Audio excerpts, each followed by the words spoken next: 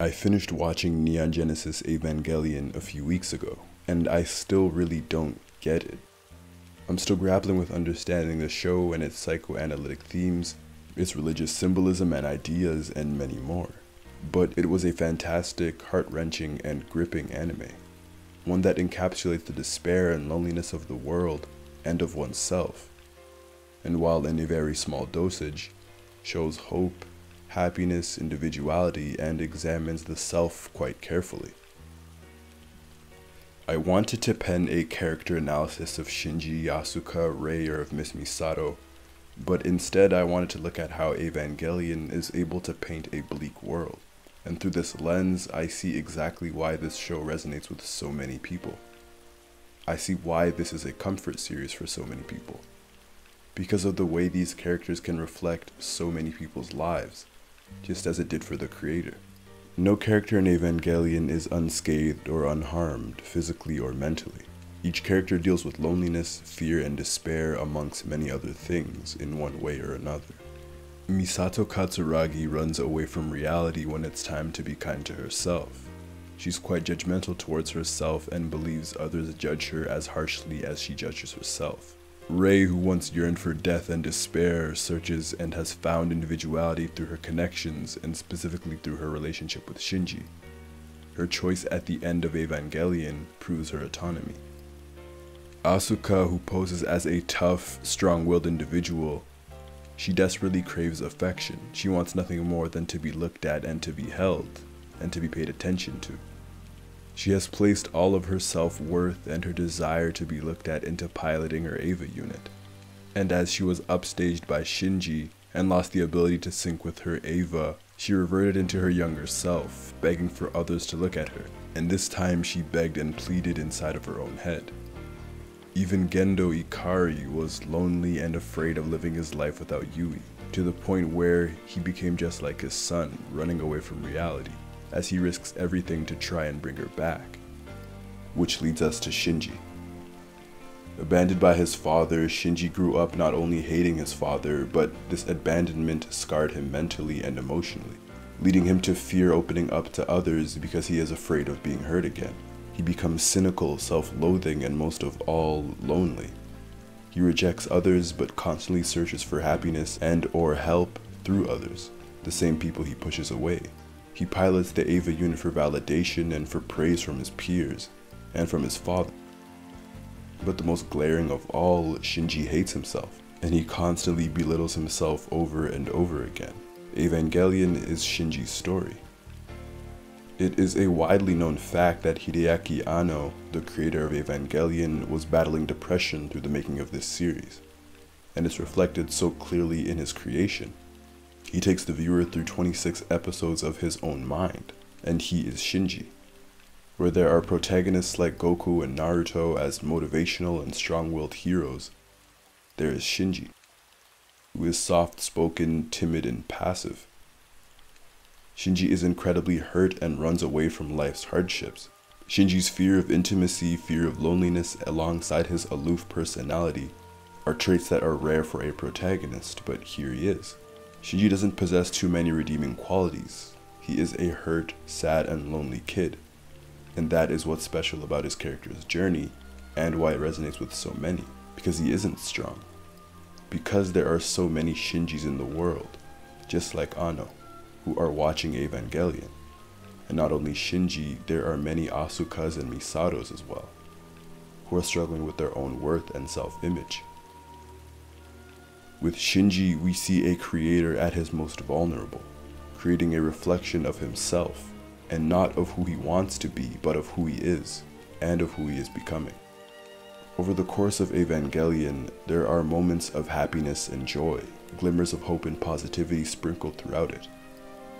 Moments when Shinji, Misato, and Asuka are making fun of each other, where kids are allowed to be kids, and especially in the earlier portions of Evangelion, there are brighter days.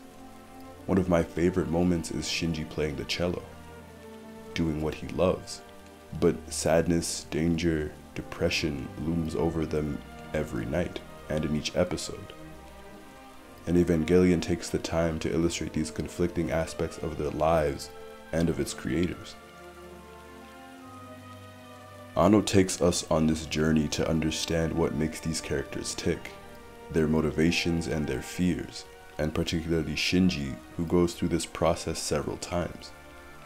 Shinji questions his existence, his self, his motivations, and comes up with so many different conclusions.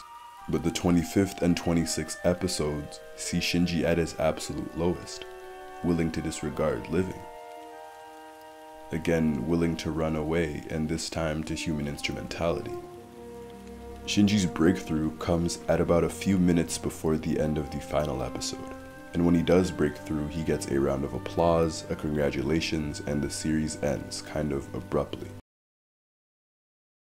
It's 26 episodes of despair, misery, and sorrow. 26 episodes of a dark tunnel that welcomes light in briefly. It exchanges all of these episodes for 8 minutes of happiness and hope. And that's Shinji's story. The 8 minutes are worth it because he finally saw the light at the end of the tunnel. He began to learn to be kind to himself. He didn't run away from all of the pain and suffering. He faced it head on. And through the end of Evangelion, it's ultimately the same conclusion. He's now willing to brave life and willing to see his own worth. The message that stuck with me after watching Evangelion is that Shinji's reality is one that so many people live in. Depression, loneliness, self-loathing, and a complete lack of self-worth. Shinji feels as though he has to pilot the Eva because it's the only way he'll feel good about himself, through the praises of others.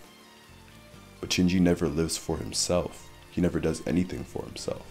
Instead, he feels as though there's no hope for him, and as though everyone around him hates him but just won't say it. However, like Asuka says, you have to find happiness for yourself, not through the praises of others.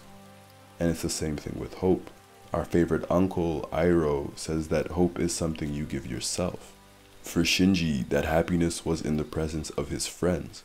It was through realizing who he is and his value. The majority of these characters have innately human desires and fears.